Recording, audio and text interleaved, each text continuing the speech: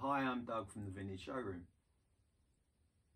You've probably seen us over the years at the Kingpin shows, and today for the inspiration platform I wanted to speak a little bit about what we do. So welcome to the Artistry of Vintage Design Inspiration. So the title's meant as a joke, very firmly tongue-in-cheek, and far too grandiose a heading for what we do, but I do hope that you see a little beauty and magic in the pieces we put together, which hopefully will spark some inspiration for the people watching. So Kingpins, we've been lucky enough to be involved with for a number of years. It's a highlight of our calendar usually.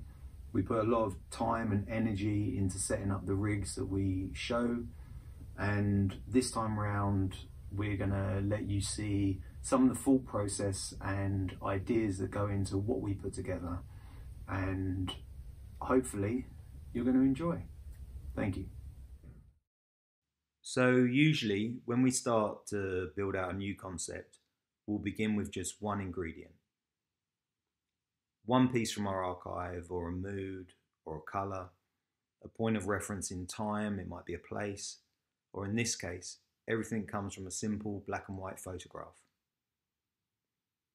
Here we see a North Nevada desert scene. A dramatic sky hangs over the mountains, a woman clad in double denim with a simple white shirt, the jacket oversized, not hers, perhaps a boyfriend's or lover's. She's looking nervous, unsure of herself, and to her left we see an old rolling boom mic. The photograph is of course a behind-the-scenes image from The Misfits, a classic, a beautifully filmed anti-western, directed by John Huston, taken by Magnum photographer Eve Arnold. The actress, needing little introduction, is of course Marilyn Monroe, captured in all her beauty and insecurity off camera, while learning lines in what will tragically be her final completed movie. For the last 13 years or so, when we've been working on a design concept, whether that's for a movie or for a fashion house, we will revert often to movies for inspiration. This has always felt right and natural to me, as it was undoubtedly a love of films, and westerns in particular, that started a passion for denim and vintage clothing. The Misfits is not just one of my favourite films in itself. The behind-the-scenes story is hypnotic, and the photographs are as poignant as they are heartbreaking. And I'm sure they'll be familiar to many of you, regardless of whether or not you've seen the film. Director John Huston's friendship with Magnum founder Robert Capa brought about the project on the Misfits set, which saw 7 Magnum photographers documenting the film's progress. And this undoubtedly helped the film become a classic. Arthur Miller, a screenwriter, pens his goodbye love letter to his soon-to-be estranged wife Marilyn Monroe in what would be her last completed film before her tragic overdose. Her love interest in the movie, the king of Hollywood himself, Clark Gable, would suffer a heart attack just 2 days after filming completed, dying 10 days later. The third big-name Hollywood star, Montgomery Clift, was described by Monroe as being the only person I know in even worse shape than I am. Much, much more has been written about the production of this film, but it is the Magnum photographs that we will return to. They have always been a rich source of inspiration, as they capture what to me was the golden age of denim. Every wardrobe piece is a classic.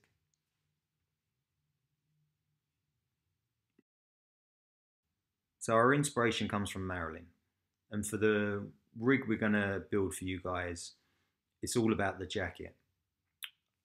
I love the scale of it on her, the slouchy shoulders, very much a boyfriend fit if you like. But the jacket itself is an undoubtable all-time classic. A 1950s blanket-lined Lee Model 101J, obviously a Storm Rider, which is, in my mind, the definitive cowboy's jacket, instantly recognisable by its corduroy collar. The example that we're showing here is really interesting. It was acquired fairly recently by us from the previous owner, who was Billy Duffy, lead guitarist of The Cult.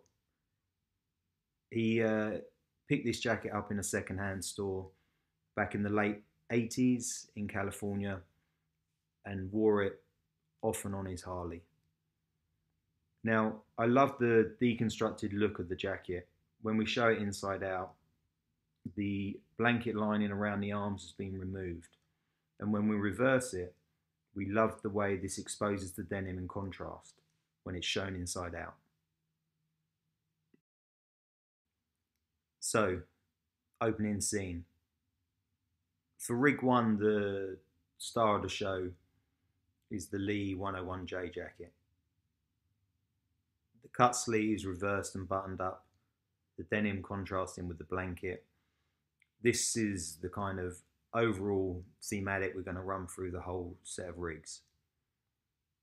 Here we've rigged it out with a pair of Levi's 501s, double X's, hidden rivets.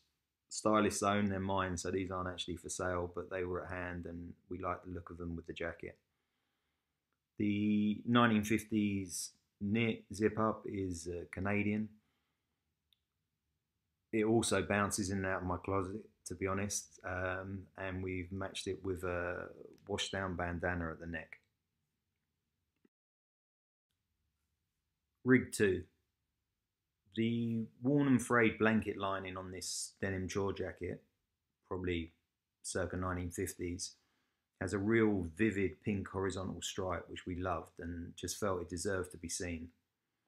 So once again, reversing the jacket, we explored further this combination of blanket lining exposed against the denim where you can see through it in places. The pink of the blanket stripe paired with the antique serape draped over the shoulder.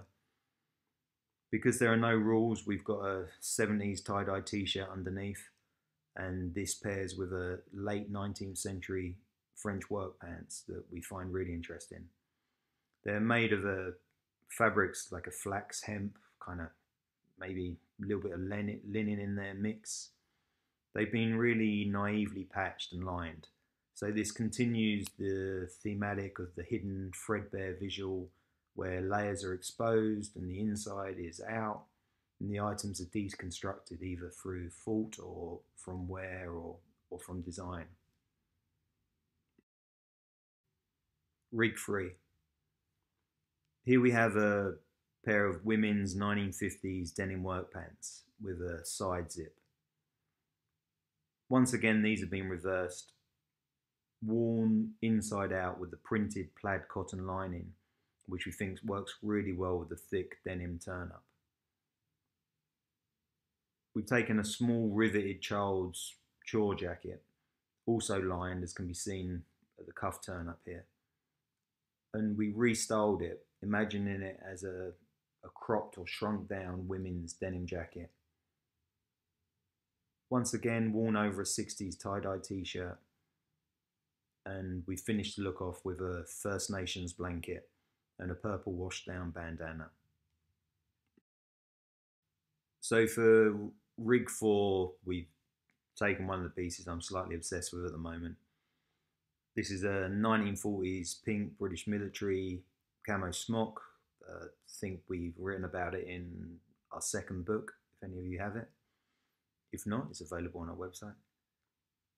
We've hand dyed this with natural indigo for a project that we're doing for Selfridges London at the moment. We felt that the cloudy mood sat against the backdrop of our canvas. We're trying to attempt to kind of recreate the skyline from the photograph. The batik treatment that we've used here leaves a tie-dye effect, which continues the theme from the vintage t-shirts that we've used throughout the rigs. And here we've layered it with a beautiful set of 1940s Lee long L on the branding work bibs that are beautifully broken down and naively patched. So the grand finale, our visual ode to the misfits, a tale of love, horses, denim and the evils of capitalism, assemblage in objects found. We should be showing you in Amsterdam, but we hope you've enjoyed sharing it with us digitally on the Kingpins platform. It's our gift to all our denim misfit friends out there. So I think that's a wrap. Thanks for joining me. I hope you enjoyed the presentation and got a little insight into what we do and the creativity behind our processes and the rigs we put together. And I hope what inspires us has in turn inspired you. And the final rig is, of course, a present to all our misfit denim friends out there. So thanks again.